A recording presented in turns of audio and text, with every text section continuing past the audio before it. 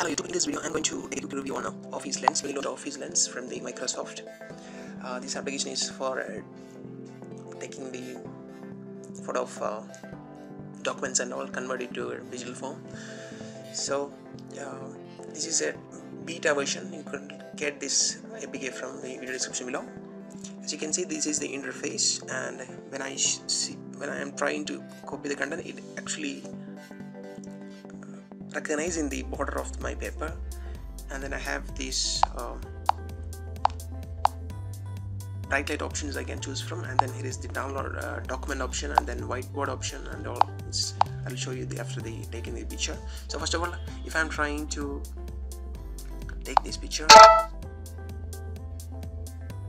it's taking it, and I'm getting this kind of a document mode.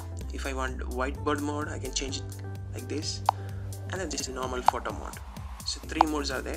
So document mode, take them document mode, and then if I need to crop this thing, I can crop it like this. Okay, so here I can remove from that, and then here in the recent history options, I will show all the recently taken photos, and then from settings I will get these settings, but there's nothing much because it's a bit only.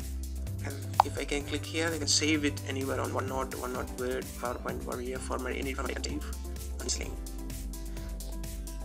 So that's about this image, and then here you can see import. So if you already have any document thing, you can also import that file to this software, and then here is the resolution. You can change the resolution of the camera from here, and then that's it. So this is still a beta version.